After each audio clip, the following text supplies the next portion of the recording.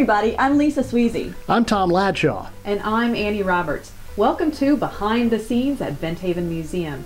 In this video series, we're going to show you some things that you can't see on a regular tour.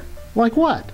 Like how dummies operate, Surprises from the storage room. And some treasures from the archives. Let's get started. Here we are today in the Jimmy Nelson building, named after our beloved Dean of American Ventriloquists, Jimmy Nelson. To share another element of behind the scenes here at Benthaven. Today, one of Tommy's favorite aspects of the museum collection is our library. Are you ready? We're going to take a look at the library. But before we do, before the big reveal, we want to show this lovely library cabinet. These are quite expensive. We didn't have the money to buy one, so there was a fundraiser in Branson, Missouri called Talking Wood that raised all the funds for this cabinet. Yes, thank you to Jim Barber, one of the members of the Board of Advisors, for organizing that event and resulting in this fantastic cabinet for us. So let's see the interior. Wow, look at that. Okay, don't be too disappointed. I realize all the books are wrapped up and it doesn't look like most libraries you've seen. That's because this is an archival library. It's not a research library. You can't just come in and pull a book off the shelf and read it like at home. These books are all housed in Mylar archival sleeves to protect them. Some of them have the archival backboards to hold them up straight like the softcover books. And that's to protect these books. Many of our books are well over 100 years old and in some cases over 200 years old. So we protect them in every way we can. Let's talk about just a few specific books. Okay, Tommy, I pulled this one for you to talk about because I know it's one of your favorites. Ah, that is one of my favorites. Well, that's the cool thing about this, and I realize it's a little hard to see.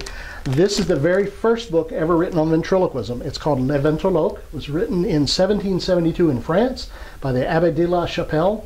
Up until that time, people thought ventriloquism was some sort of dark art, that it was satanic. This was the book that kind of put ventriloquism on the map as a performing art. Chappelle said, no, it's a trick. Here's how you do it. So it's very important. These books are very valuable. WS somehow managed to acquire several sets of this book. Some of them are in 2-volume sets. So he has a number of copies of this in various languages. All right.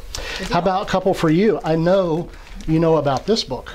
This is, yes. Thanks for giving me one that's a little bit more common than that. This is one of the most common books on ventriloquism, written by Paul Winchell, called Ventriloquism for Fun and Profit. It was written, I think, in 1954, and this was the book that if you were heading to the library to learn about ventriloquism, you would check out Ventriloquism for Fun and Profit by Paul Winchell. It was later released again with a different cover.